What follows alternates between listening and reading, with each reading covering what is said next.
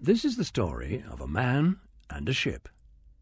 Millions of people across the world have, for the past 100 years, been convinced that they know the story of the Titanic. On its maiden voyage from Southampton to New York, it hit an iceberg and sank with horrific loss of life.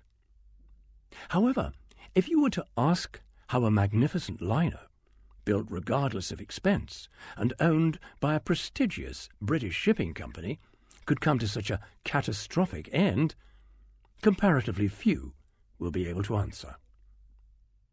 My great-uncle, Charles Herbert Lightoller, was the most senior surviving officer of the tragedy. As the second officer on the doomed liner, after the sinking he found himself thrust into the spotlight of two official inquiries, one in the US and one in Britain. At neither of these did he acquit himself well. Yet neither he nor any of the senior officers who were lost were in any way censured for what had befallen the ship that many considered unsinkable. Although as a young boy I met Commander Lightoller on several occasions, I recall no talk amongst the family of the Titanic, or of my great-uncle's involvement in the sinking. Perhaps everyone felt that he should be allowed to forget the terrible event. But how could he forget such a traumatic experience? The world certainly didn't want to forget it either. Countless books, films, and television programs have endlessly regurgitated the events of that dreadful night. When I was approached to write a book about the great ship and the great man, I felt somewhat overawed by the seemingly inexhaustible wealth of material already covering the subject, except that most of this coverage concerned the planning, building, launching, and sinking of the ship, and not that much had anything to do with Second Officer Lightoller. Of course, there was my great-uncle's autobiography, Titanic and Other Ships, which seemed to be mainly a catalogue of those other ships and also contained one or more glaring inaccuracies. Also, Patrick Stenson had written Lights, the Odyssey of C.H. Lightoller, a fascinating account of my great-uncle's adventurous life. But on the whole, writers and researchers seem focused on the actual sinking rather than how Lightoller managed to survive the disaster when other senior officers did not. Also, very few comment on his extraordinary behaviour at the official investigations immediately after the disaster.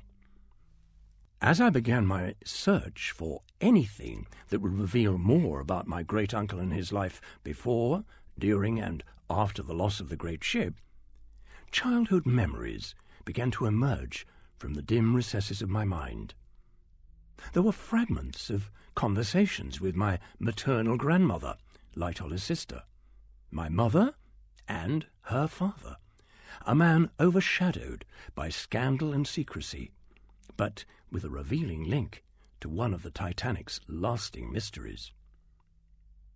One of the difficulties facing any serious student of the Titanic tragedy is not only the mass of information available, but within it the vast amount of conflicting testimony from survivors, amplified and embellished down the generations. Add to these the exaggerated and often inaccurate reports in the contemporary press, and I trust that readers of this book will appreciate the daunting task that faced me of sifting the truth from the merely fanciful. There can be no doubt that Charles Herbert Lightoller was an extraordinary man. He was tough, he was brave, and he appeared to take storm, shipwreck, and official inquiries in his stride. However, in seeking to answer some of the unanswered questions about the Titanic and her loss, I found myself uncovering family secrets and scandals that both directly and indirectly influenced my opinion about the most famous of all maritime losses. I must hasten to point out that any conclusions I appear to reach about my great-uncle's conduct during and after the sinking together with ideas formed regarding the behaviour of the owners and officials of the Titanic, are based solely on my personal researches together with memories recalled from childhood. Great Uncle Bertie, as I came to call him through my grandmother Gertrude's influence, is as fascinating a character as any well-drawn hero brought to life by great writers of fiction. He was heroic, and yet, when the occasion required it, he may well have been a liar. Truth is sometimes much stranger than fiction, and the short life of the ship called Titanic, and to a great extent Great Uncle Bertie's adventures on sea and on land, are a living proof of this. Second Officer Lightoller always maintained that his survival in the Titanic sinking, when some 1,500 other souls perished, was directly attributable to his faith in a higher power, a belief he had arrived at through his conversion to the tenets of Christian Science. It is certainly an interesting footnote to the tragic sinking on April the 15th, 1912, that Great Uncle Bertie went on to further exciting adventures in both the First and Second World War.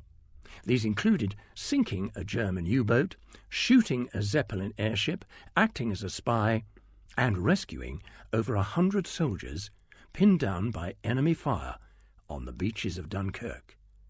What a man! And what of the other key players in the Titanic drama?